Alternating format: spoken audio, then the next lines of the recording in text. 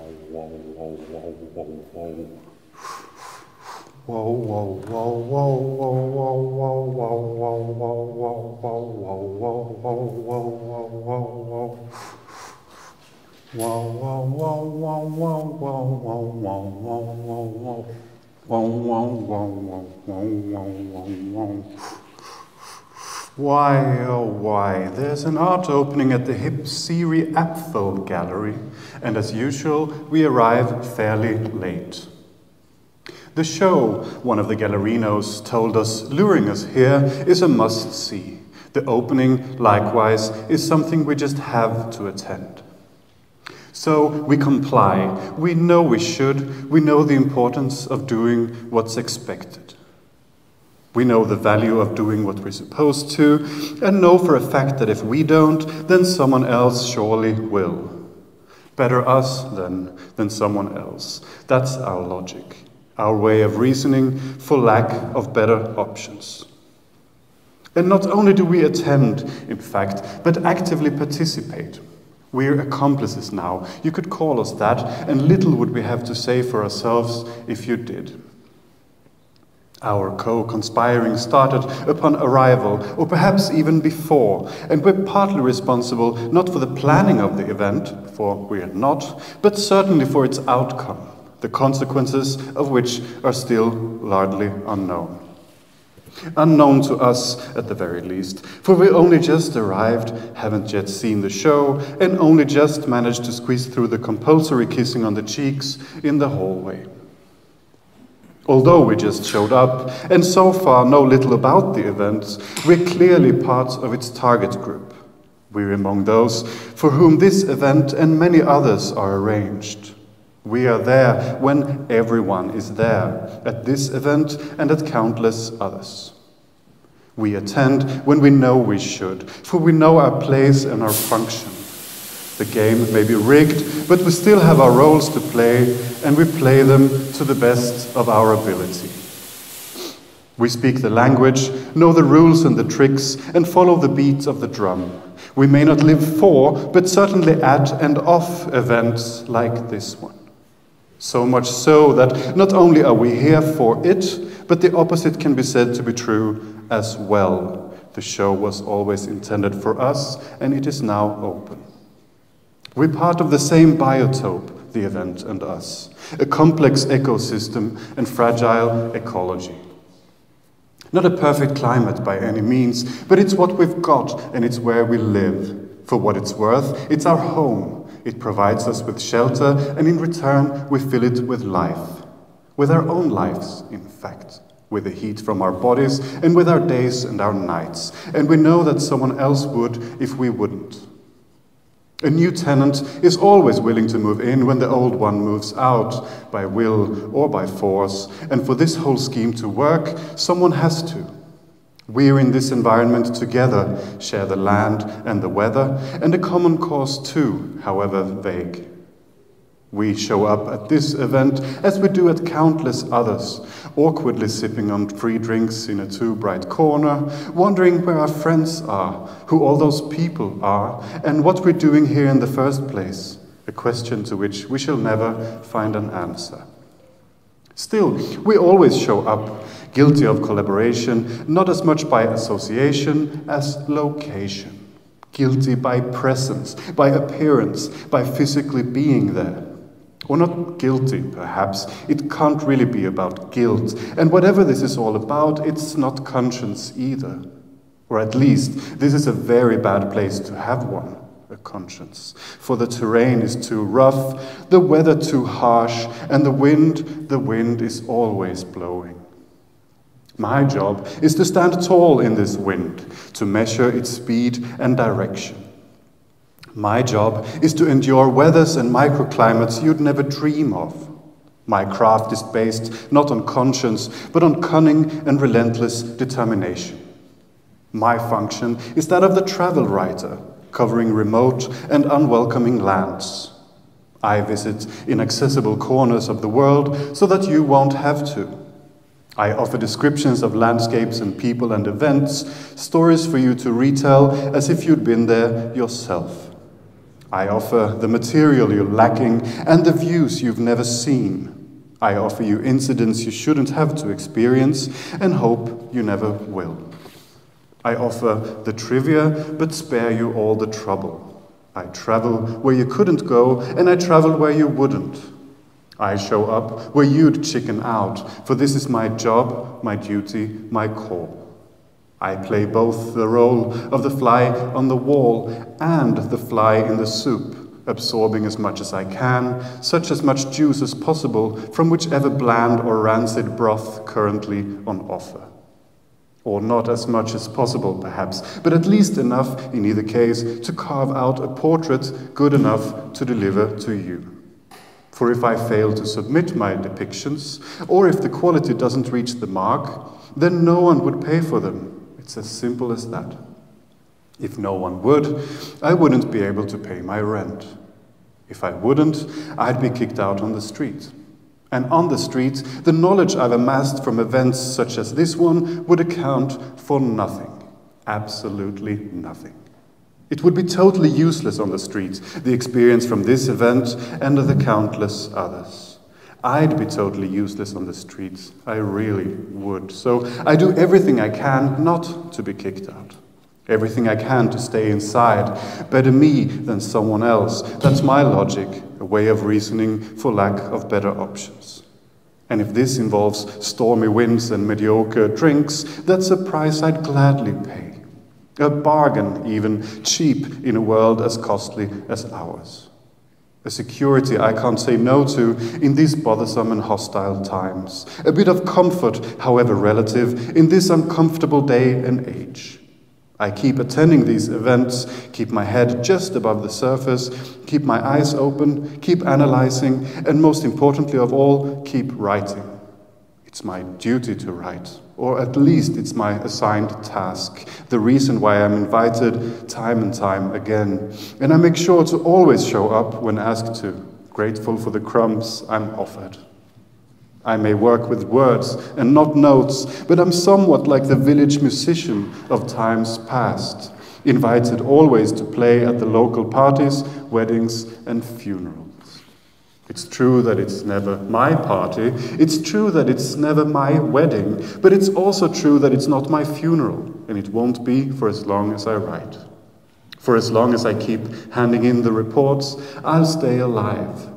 Alive for as long as I'll be lurking in a too bright corner with a free drink. Only now I'm not drinking, that is. For by the time we arrive, fairly late, and manage through the kisses on the cheeks in the hallway, they're gone, the drinks. They're already finished. The surroundings are suddenly alien, with nothing in our hands. Looks like nothing to me without a drink to hold on to. The safety is lost, and with our hands empty, a first in human history it seems, at least from where we're standing, drinkless, speechless. First, we've been told, there was a stone in the hand. Then there were sticks and clubs, weapons for protection and hunting and war. To hostile nature is then added agriculture, and weapons are supplemented with tools fit for a second nature, slowly but surely replacing the first.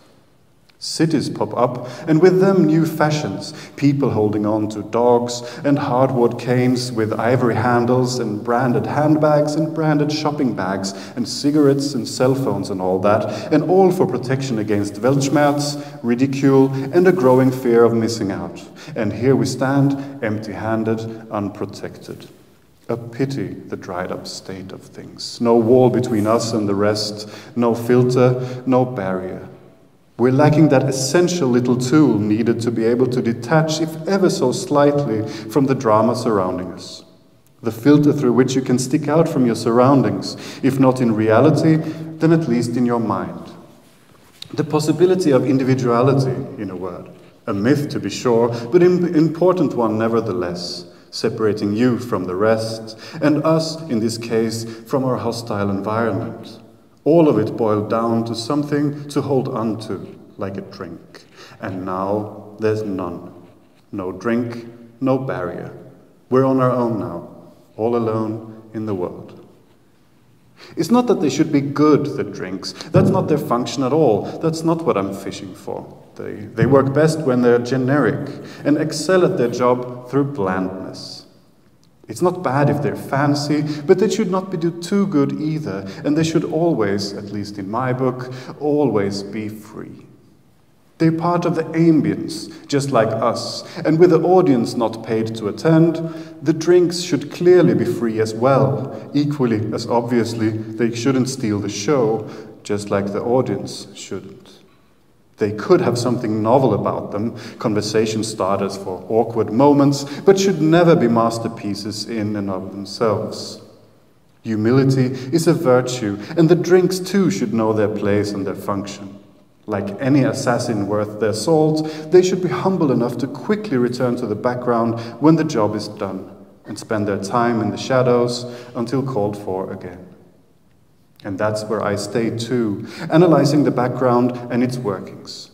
It's a crucial part of the content I provide to you, the scenography for the dramas played out, a canvas on which I can paint my portraits. And here, the drinks play a crucial role, like a fountain of life, the source of 10,000 things, the source to which everything else can be traced, with everything, including the deposits from which the event and the drinks have been paid for. For liquidity, be it financial, cultural, or spiritual, can all but always be judged by the liquid poured and the cups poured into. The question is not whether the glass is half empty or half full, but concerns instead the content of the glass and the vessel itself, half or entirely empty, half or entirely full. For even when empty, an endless amount of meaning can be poured from a glass or other vessel or other form. What, after all, is a door but a hole, and a cup but a crater? Nothing more than an opening to fill with temporary and contemporary content until it soon is emptied once more, inviting you to again push the rock back up the hill and up the hill to restart the downward spiral again and again, and you will, or at least I will, perpetually running up that hill, climbing those mountains. Rehydrating is of utmost importance on elevations as high as these. A drink is your best friend and lifeline. It helps you to stay sane, alive, and helps against altitude sickness, saves you from falling off of cliffs. Which is not to say they're a goal in themselves, for they're not the drinks, not by any means. They're only there to reach the summit. They're only there to reach the view. They're there to catch the fish, as it were, then the trap is forgotten. They're there to snare the rabbit, as they say, then the snare too is left behind. After descending into the pit, always smash the ladder. Then you can read the future in the scattered steps and rungs and start writing, which you do. Or I do in this case. Write, that is. If it's something I know how to do, it's to write. I'm not saying I'm good at it, that's not what I'm saying, and in either case it's not the point at all. For the point is that it does the job. that the text does its job and does it well enough before it too withdraws to the background where it belongs, with all the other rubble and discarded placeholders and whatever you may bump into when walking backwards into the past. The text is delivered and then forgotten. All good, no blame. It's packed back there in the overpopulated background, but it's crowded in front of you as well, overpopulated there as well. And if those are the options, the only two, then humility surely is the way forward. To withdraw, I mean, or to let it withdraw the text. That's what I meant with humility, nothing more, nothing less. And I could easily have left it at that, stopped there and gone no further, but writing is just so much harder without them, the drinks. And left without liquid material to analyze, I keep getting stuck in this perpetual flow. For they are an as important part of the surroundings as everything else, or in fact even more so, the drinks. And said surroundings provide me with material, the boot I later turn into stories such as this one, and eventually I pass them on in their new format to you. The point is then, if seen through a different perspective, the perspective of the surroundings, I suppose, that art is used as material for arranging a show is used as material for arranging an opening is used as material to lure everyone there, everyone is material to boost the gallery and the value of what's on show, and everyone needs a drink to hold on to, for the loneliness will creep up on us all if we're left empty-handed for too long. To make a long story short, and to tell it from my point of view, the only one I try to pass on, though clearly with mixed results, the more material there is, the more refined a portrait I can draw. And now the source has run dry. The untrained eye, when arriving at an opening such as this one, would immediately look for the art. Such is the naivety of amateurs, as charming as it is useless. The professional, of course, knows the value of looking next to it, next to the art, where the drinks ought to be. The professional knows the importance of analyzing the surrounding setting, and professional as I am, with decades of experience of drinking at openings and events, I do too.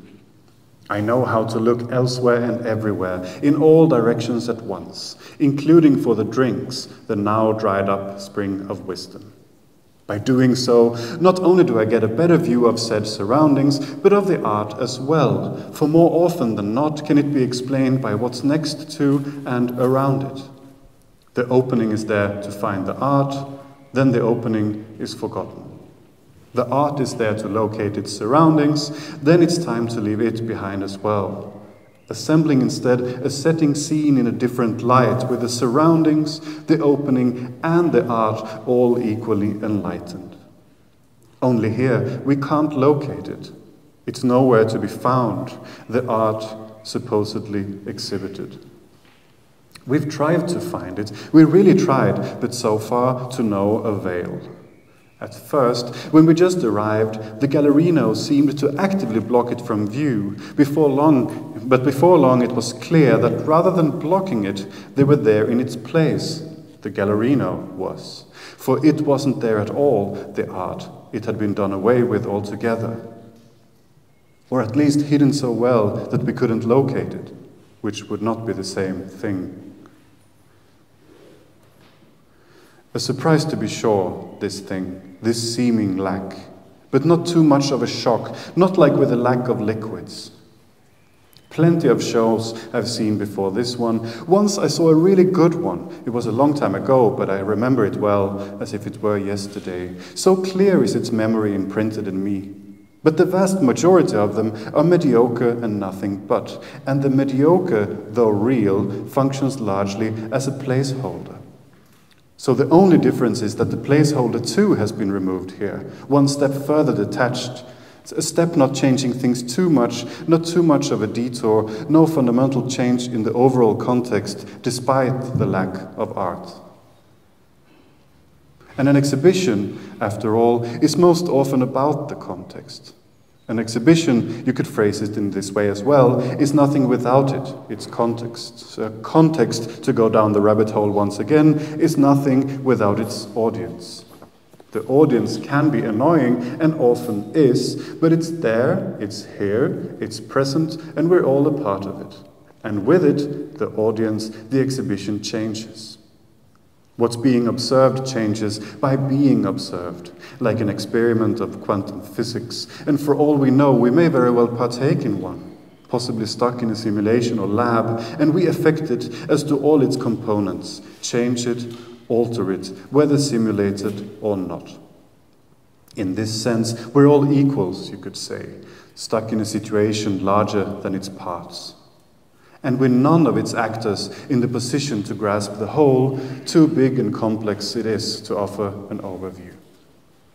And from the look of it, the experiment is failing, for the opening is dried up. Us standing here with neither drinks nor vessels is nothing less than a scandal, an outright scandal.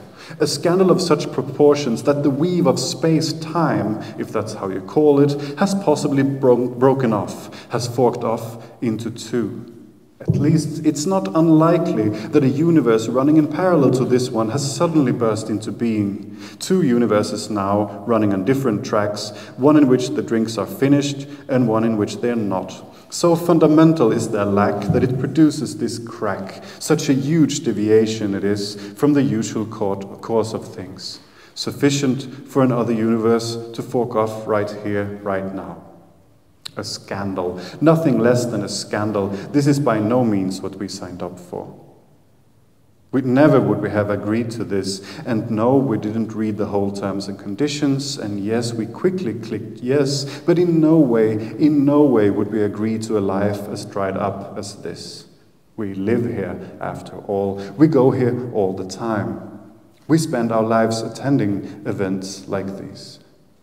Water is life, and with nothing to drink will very soon perish. The whole so-called art community would. The art world would. We would kill each other in dehydrated and delirious rages, or die of thirst a little bit later, could the violent deaths be avoided and the end ever so slightly postponed.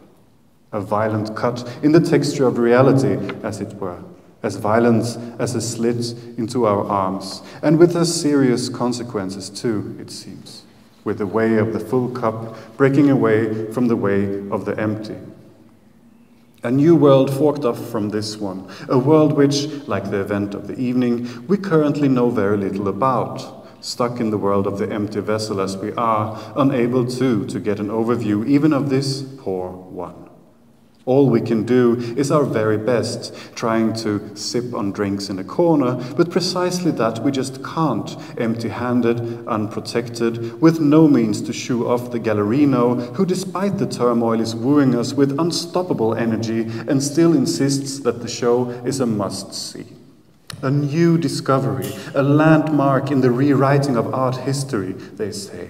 But there are 13 to the dozen of those these days, and we can't for the world imagine that there's space for more, even with the world multiplied into two, which seems more and more likely. No more space at all, with so many new landmarks popping up day in and day out, like Manhattan early 1900s, London pre-Brexit, oil-era Emirates, or capitalist realist China. It's nothing but a huge building site, an equally huge mess, all led by investment schemes hungry for profit, a landscape virtually impossible to navigate, with the ground cluttered and the skyline blocked. You can't see the forest for the trees or the trees for the timber, and the water is so full of driftwood that sailing too is more dangerous than ever. Done at your own risk, your rights waived when boarding the ship.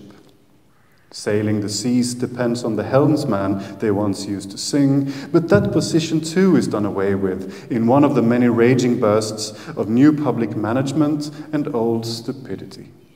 And with tonight's sea no less rough than usual and the visibility close to zero, our biggest chance at reaching the shore would be to actively go aground and hit the cliffs. The ship, we've been told, is unsinkable, and our safety is assured. And in either case, we can't afford to lose it, this belief and hope, for all our stakes are in keeping the raft afloat. Hope is all we have to cling on to when we're in no position to steer the vessel away, especially with the appearance of yet another Gallerino, just as networkingly friendly as the first one.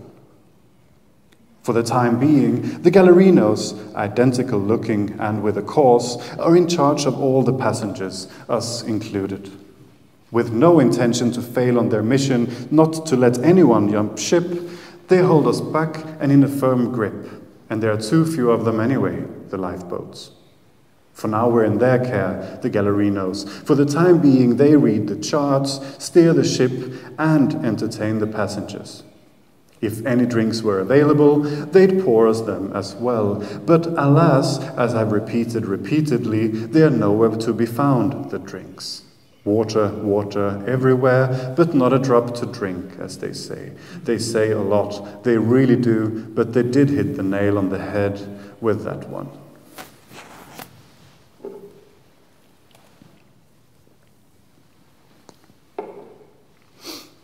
As the Gallerinos have told us multiple times and still do, repeating it over and over again, the show is focusing on the works of a so-called new discovery.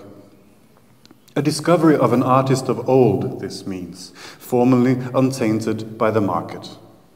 A dead one, quite possibly, long or recently gone, dug up for economical speculation. Previously unseen art for critics to write the first ever review, investors to mine the first gems, and me to rant the first rant. Which is nothing new in and of itself, the same old tricks used in the good old days.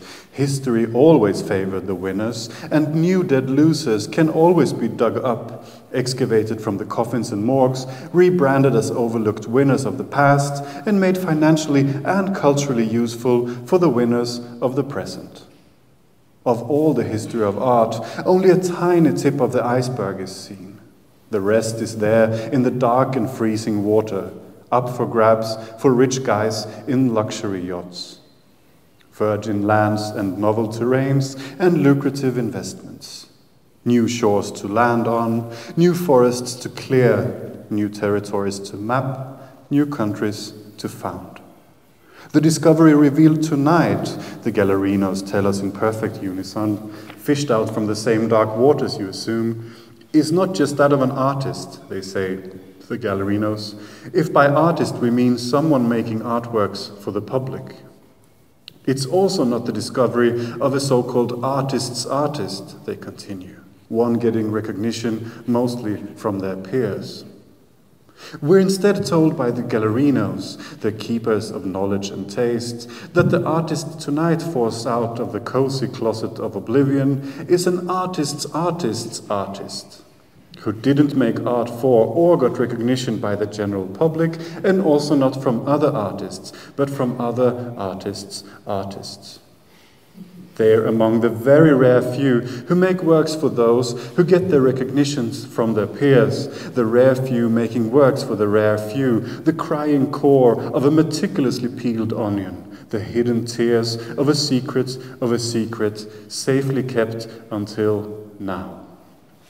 A secret currently outed through an intricate system of who is who and who knows what, about which we currently know next to nothing. The Gallerinos alone are building it up, this system of value and authenticity, a scheme carefully plotted by their employers and a few associated collectors. A complex of references and reference, as it were, of which the Gallerinos are currently the sole referees. They explained the playing field for us in unison chant, saying they were not an outsider to the art world, the new discovery. They continue, avoided making shows, but they still influenced many of their important peers. Interestingly, if to no surprise, none of these peers are mentioned by name in the lip-synced performance which we're lucky enough to witness. Important though they may be, they are left anonymous, the important peers. They are at least for the time being kept a secret, as is the way in which they were supposedly shaped by our artist's artist. As always, and here as well, the surroundings are of utmost importance, and the professional, if not the amateur, knows to study them well, be it the way their peers were influenced or the way their names were withheld. As always, and here as well, what is not being said is just as important, or even more so, than that which is. As always, the case being no different here, what is being said is hiding what is not. Since the beginning of time, or at least of language, on the other side of voice there is silence. As opposed to sound, it doesn't cloak itself, doesn't sound out its surroundings, and hides little to nothing. As opposed to speech, it doesn't claim or lie, but is there to invite listeners to fill it with meaning in any way they see fit. It does nothing less than offer the freedom to fulfill what is unfinished, give listeners a reason to really listen, and readers a reason to really read. The silences tell them they are needed, the listeners and readers, for without them the whole would be left incomplete, like an opening without drinks. For without silence there's no art, there's no music, and no poetry. Without it no voice can be discerned, and without a voice all meaning is lost. But if by silence we mean the spaces in between the words, then it's entirely absent from the synchronized sales pitch of the gallerinos. The short spaces in their syncopated phrasings offer no silences at all, only disciplined and disciplining breaks, walled in and boarded up by the sounds surrounding them. They are not at all silences for listeners to interpret and fulfill, but a particular kind of intervals aimed at their controlling. They force the audience to follow the rhythm, reduce listeners to receivers and readers to parrots, while silence is effectively done away with and replaced by a tyrannical substitute. The replacement offers no way out, no other ways of listening than the one officially sanctioned. It has no infinite quietudes to dream and drift away in, only breaks barred by the walls separating them. Like in commercial pop music, waging its war on silence, reducing it to its faithful servant-slave through loud volume and brute force, sounding out even the possibility of any alternative. The canopy of 10,000 things reduced, the seemingly infinite variety diminished, until a former diversity is replaced by monoculture, a barren landscape tolerating no variation outside of its homogenized crops.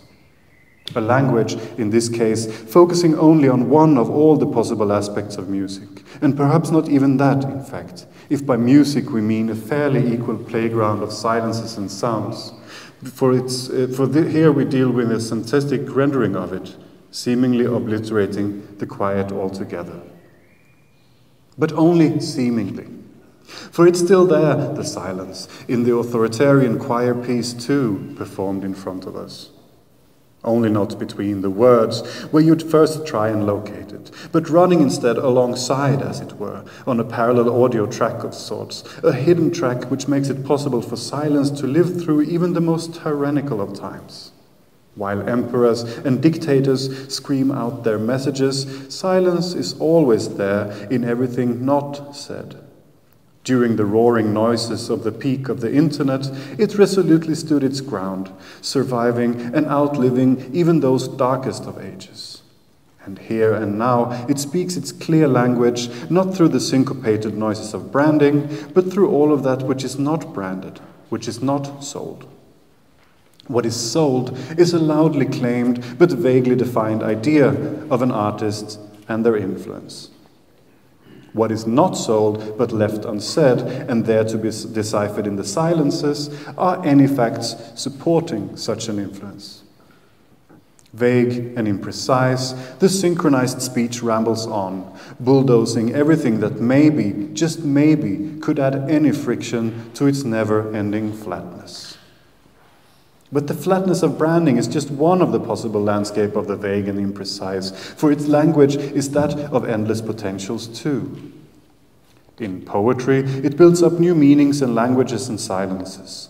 It gave birth to thousands of years of readings and misreadings, the children, if you will, of the vague and the imprecise. But in the language of branding, imprecision is chained to do the very opposite. It's there to rule out any other reading than the one intended by its sender. It molds messages to be received, not texts to be read, and aims at opening the wallet of a buyer, not the interpretations of a reader. What is here communicated is not how an artist influenced their contemporaries, but the unfounded statement that they did so. What is sold is the idea of influence, not an explanation of its actual operation. What is sold is not a discussion about how influence works, but the idea or even brand of influence as such. What's being sold, in a word, is power. What is not being sold is a discussion about how power works, let alone about how to fight it or even change it.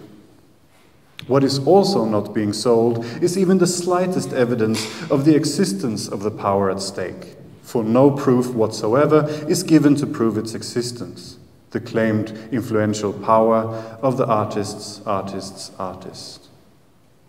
It is true that we shouldn't demand of language to paint a full picture in just a few sentences, but branded language uses its brevity over and over again to never ever be held accountable, ever.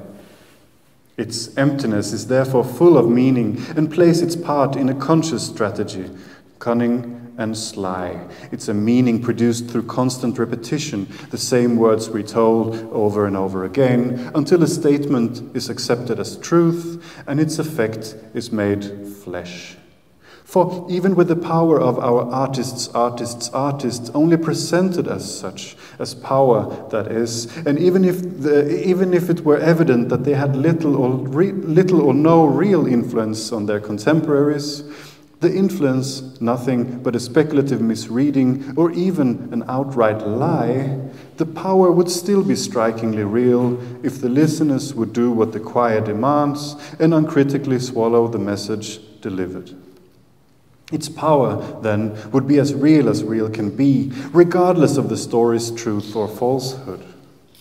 All it needed was those legs to walk with, offered to it by the uncritical listener.